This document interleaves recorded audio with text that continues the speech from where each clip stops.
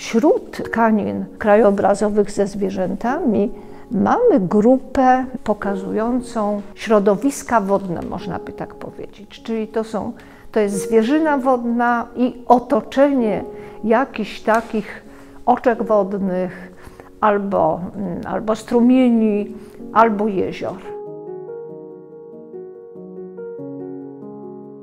Muszę powiedzieć, że te werdiury należą do najbardziej udanych i najbardziej jak gdyby przyciągających wzrok i cieszących się największą popularnością wśród odbiorców. Dlaczego tak się dzieje? Otóż nie tylko jest to zasługa wspaniałej zupełnie roślinności tej nadwodnej, pałka rogorza, jakieś tam trzciny, no oczywiście bluszcze i nadwodne drzewa, ale też iluzjonistycznej formy odtworzenia samego lustra wody i pływających w niej zwierząt.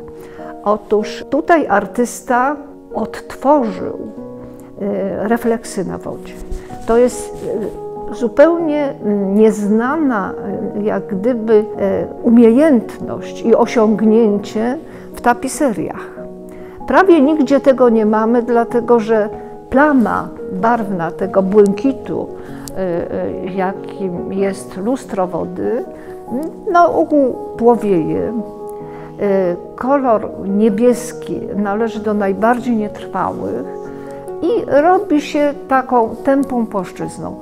Tu widzimy refleksy iluzjonistyczne i cała ta atmosfera tych werdiur sprawia, że my po prostu włączamy się w tę przestrzeń. Jest to niesłychanie atrakcyjne i przyciągające.